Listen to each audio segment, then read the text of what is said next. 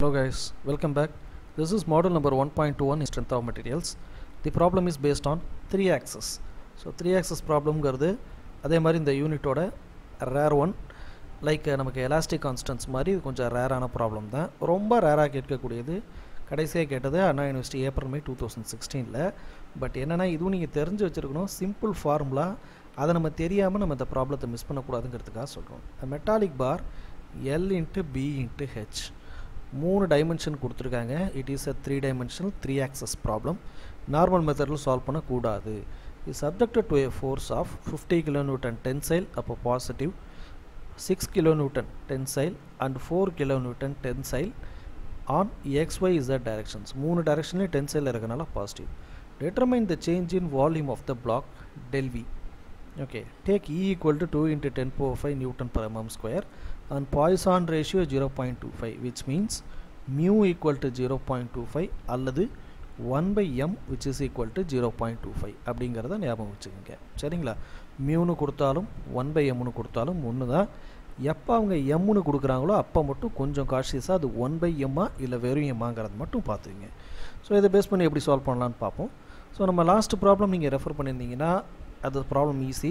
But இருந்தாலும் எப்படிங்கிறத சொல்கிறேன். எக்ஸ் ஒய் இசட் மூணுமே எம்எம்மில் இருக்கிறனால ப்ராப்ளம் இல்லை.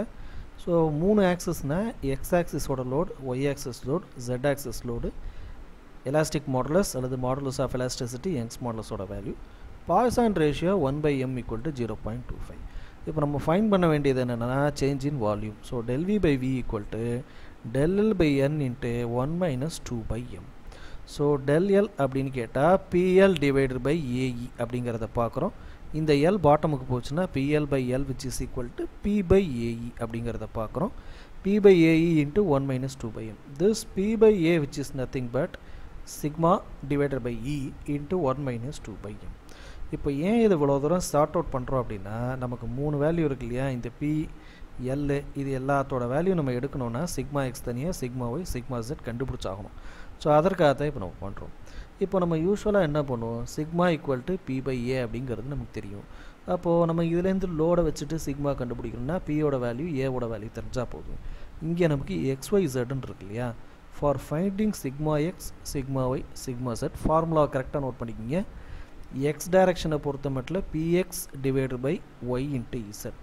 அதுவே சிக்மா ஒய்யாக இருந்துச்சுன்னா பிஒய் டிவைடு பை ஒய் இல்லாமல் எக்ஸ் இன்ட்டு இசட்.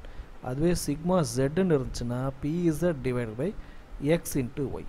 அப்போ எந்த டைரக்ஷன் நம்ம கண்டுபிடிக்கிறோமோ இங்கே ஜெட் இருக்கக்கூடாது, இங்கே ஒய் இல்லை, இங்கே அதே மாதிரி எக்ஸ் இல்லை அப்படிங்கிறத பார்க்குறோம்.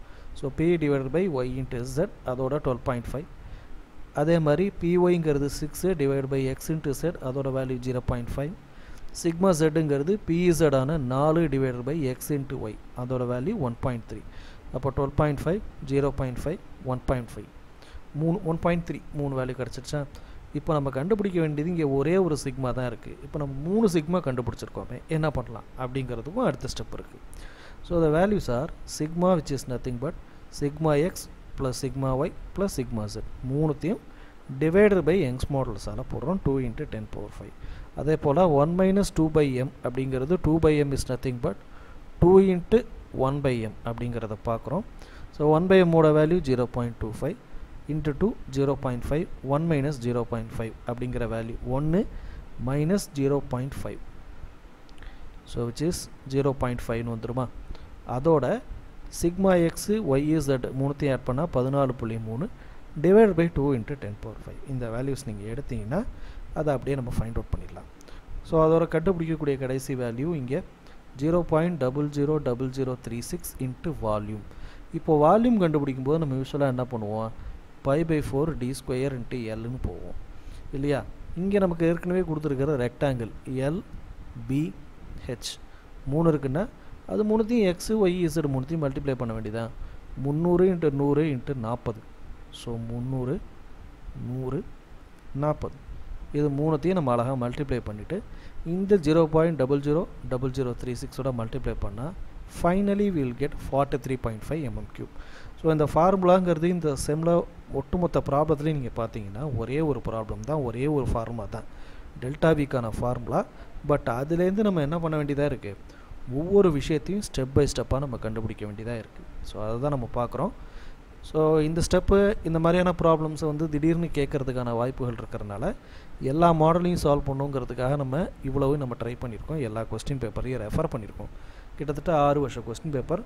இதே மாதிரி சில இன்ட்ரெஸ்டிங் ப்ராப்ளம்ஸ் இருக்கும். நீங்கள் புக்ஸை ரெஃபர் பண்ணுறது மூலமாகவோ மற்ற சேனல்ஸை ரெஃபர் பண்ணுறது மூலமாகவோ உங்களுக்கு அந்த கொஸ்டின்ஸ் கிடைக்கும். நம்ம இந்த மாடலில் நீங்கள் எவ்வளோக்கு எவ்வளோ தரவாக இருக்கீங்களோ யூ கேன் ப்ராக்டிஸ்.